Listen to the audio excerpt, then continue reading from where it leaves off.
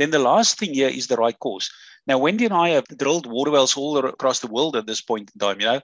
My focus now is going to be to focus 70% of the income that we're going to spend on the right cause to the more water projects, school programs, medical aid, drug rehab, animal rescue, 70% in South Africa and 30% in the rest of the world, where we used to spend so much money in Ghana, so much money in Nigeria, drilling water wells. And guys, quite frankly, I don't care what religion they are. If they're a Muslim faith, that's fine. Everybody deserves water. Everybody deserves help.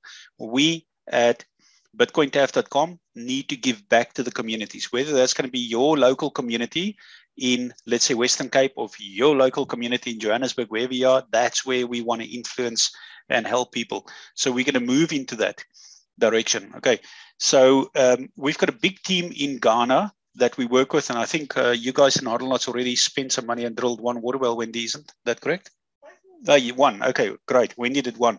And guys, it doesn't cost a lot to drill a water well. It's $4,500, $5,000 maybe. It's a little bit more now.